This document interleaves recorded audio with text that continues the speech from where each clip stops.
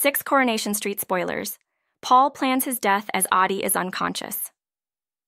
There's set to be a turbulent time on Coronation Street for Paul Foreman, Peter Ash. But as he desperately tries to get someone to help him with ending his life, will anyone agree? Elsewhere, Aadi has a turbulent week as he plans to tell Amy how he feels about her, before finding himself unconscious due to carbon monoxide poisoning. Will he pull through? Plus, Cassie discovers the puppy farm and romance is in the air among the youngsters of the Coronation Street cast. Read on for your essential Coronation Street spoilers from Monday 8th, Friday 12th, January 2024. 1. Paul plans to end his life as Paul's motor neurone disease symptoms worsen. He starts to make plans to end his own life. He turns to Todd to ask for help, but he refuses.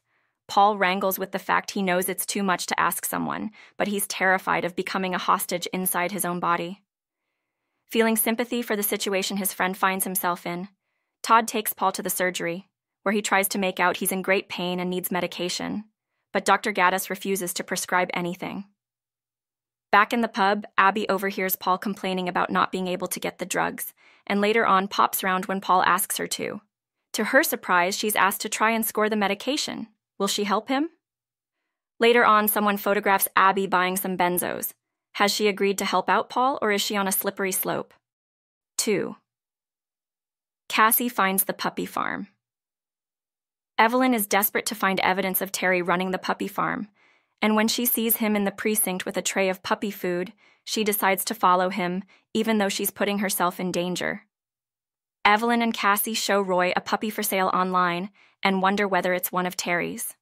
Roy makes some fake inquiries and gets through to a woman called Joan, who gives her address to him. Cassie pretends to deliver a large bag of dog food, but Joan sends her away. Taking matters into her own hands, Cassie climbs through a window downstairs and sees crates of puppies and a stash of cash. But as she investigates, Terry enters with a baseball bat. Later on in the week, Craig calls in at the cafe and reveals Terry's been seriously assaulted, and the prime suspect was Evelyn. And though she gets off, all eyes are on Cassie, when Hope finds a stash of cash at home. When Craig spills Terry was also robbed of some money, it's not looking great for Cassie. Will she be prosecuted? 3. Aadi has a confession. Dev plans a birthday meal for Asha and Aadi, but neither kids are majorly up for it. But nevertheless, they go ahead with it and plan an after-party for the night. At the meal, Asha and Nina urge Aadi to tell Amy he really likes her. At the party, Asha's upset to discover someone's reported Isla to the university, claiming her relationship with Isla has been inappropriate. She's convinced it's a jealous Nina, but was she right? Meanwhile, Aadi finds a furious Nina in Victoria Gardens, and as they discuss their various tense relationships with Amy and Asha, they pair end up sharing a kiss. Has Aadi ruined his chance with Amy? 4. Does Aadi die?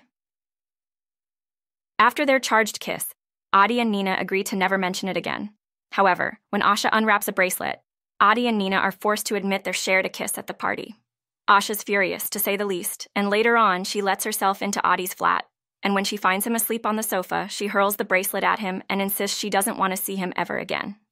But unbeknownst to her, Aadi is unconscious with the broken carbon monoxide alarm from earlier in the year on view. Will anyone realize what's going on before it's too late? Will Aadi pull through? 5. Ed is tempted. Damon gives Ed a wad of cash and tells him to purchase materials for the bar renovation, completely unaware of the potential consequence of giving him so much money. Dee Dee tells Damon about Ed's gambling addiction history, and Damon starts to panic. 6. Damon's in danger. Harvey's been calling Damon nonstop, and it's safe to say he's at the end of his tether with him. When Damon finally answers, he tells Harvey he'll kill him right in Sarah's earshot, and she's convinced Damon's still the thug he always used to be. It falls upon Ed, who does his best to reassure Sarah that Damon is, in fact, a changed man and is trying to turn his life around. Sarah offers Damon a lifeline, and the pair agree to meet for a drink. But as he heads down the street, Damon discovers his car's been crushed. Thanks for catching me up on Coronation Street. So much drama, right? Can't wait to see how it all unfolds. By the way, don't forget to subscribe to the channel for more juicy spoilers and updates. You wouldn't want to miss a single twist in the storyline.